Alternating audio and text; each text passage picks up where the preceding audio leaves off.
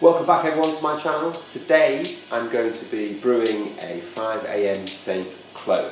Okay, so the mash is now finished. So we're going to put these grains into the sieve and we're going to rinse through and collect the first runnings. We're going to put the first runnings back into this pot, which is the boil pot, and start boiling that up whilst we put the second runnings through here, rinse the rest of the water through here, collect an equal amount, put that back into the brew pot. Then once it's in the brew pot, we should have about 11.5 there and thereabouts. I'll put on the screen exactly the amounts of details afterwards for the pre-boil. And we'll take a pre-boil reading as well to get the gravity of that using the using the refractometer. And we'll do that.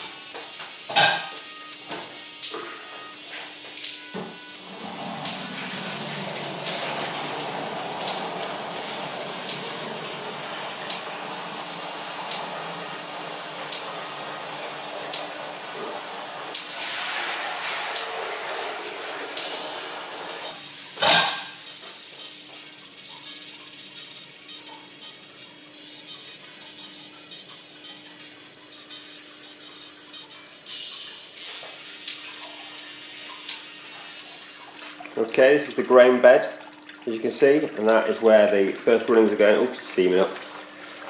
And we're aiming for about 5.5 litres for the first running piece. There we go.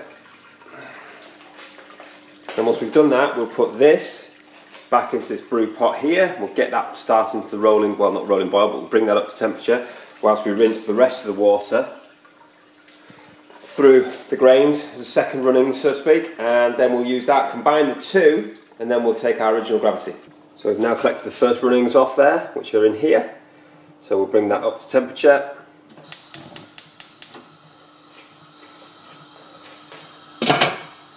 Just speeds the process up. Bring that up to temperature while we take our second lot of runnings off this bed here.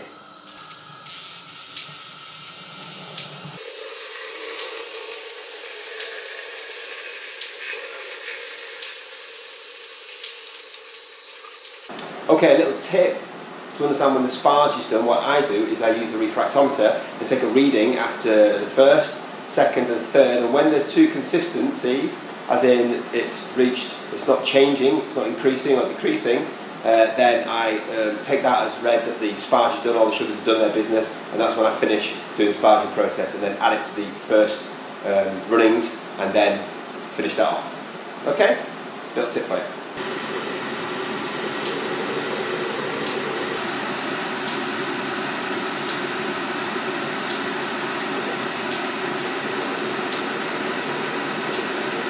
Okay, so we're almost at the boil now where the first addition will go in for the hops, for the bittering hops at 60 minutes.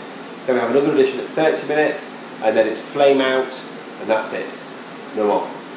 And then we dry hop. About 80% of the hops are actually dry hopped, so only just over 20%, I think it's about 22% and 78%, so 22% are during this process, and the other 78% will be done as dry hopping, which is a lot of hops, but this is 5 AM Saint. See the recipe online, it's hot bomb.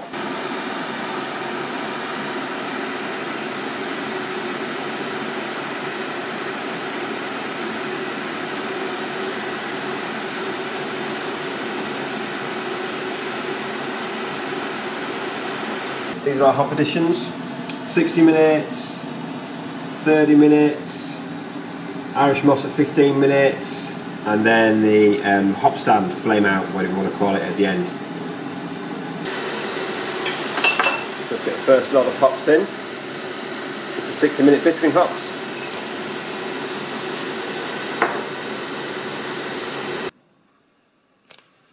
Okay, so now I've put it in a bath of cold water, and I'll put some ice in there a little bit, and we're going to cool that down. I've put the last lot of hops in as well. I'm going to leave that to hop stand for about 30 minutes till that gets down to a really nice temperature, so we can then pitch it and ferment it. All the boil's done. Brilliant. Okay, so we've got the sanitizer in there, just sanitising that. We'll empty that out before we put the beer in. Beer's down to temperature just about, by the time it goes into the fermenter it will be. And there's the beer there. It's been sat there for about half an hour with the hops in as well, below 80 degrees, and it's now dropped down to almost pitching temperature. So we'll get that transferred.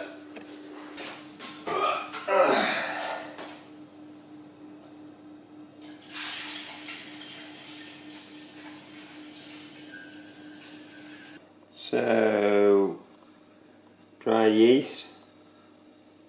So 4 English yeast strain. Dry, I've not rehydrated it. I don't find it makes any difference personally, but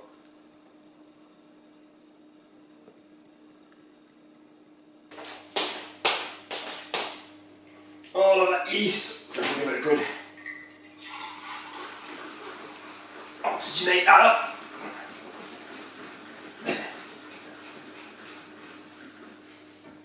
Oh yeah. But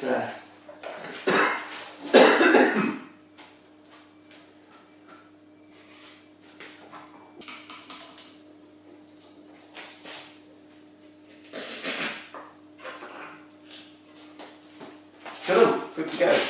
Only managed to get 8 litres out of it, but it's at 1050, which is what I wanted. I don't want to dilute it anymore, so less bottles of beer. But that's the brew day done for the 5 AM Saint. It's going to have a week in the fermenter, then it's going to be dry hop for another week, and then we'll bottle it, carbonate it for about 3 or 4 days at 20 degrees or so, and then we will let it condition for a week minimum, and then we'll try a bottle after that.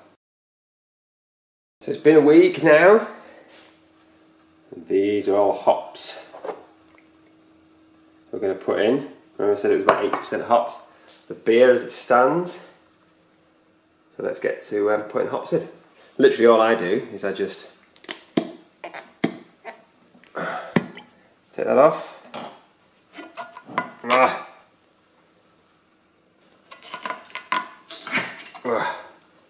Take that off.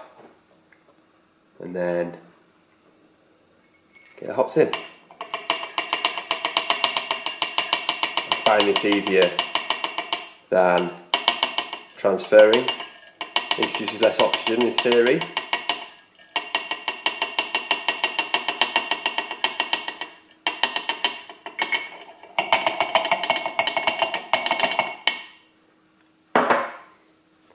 Put the top back on. Oh! Get on! You notice I've taken the handle off already. Oh. Airlock back on. I'll put some more water in there because there's not a lot of water in there left. And there we hops are in. I'll give it a quick whiz round.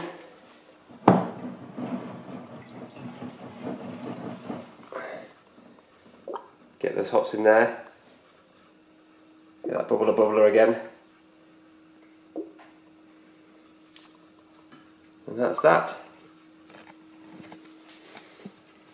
So that's a week on, fermented for a week. It's finished fermenting really, so now I'm going to dry hop it for a week, and then we'll see how we get on after that. And in about a week's time, we'll then bottle it. So I'll see you probably in another week's time.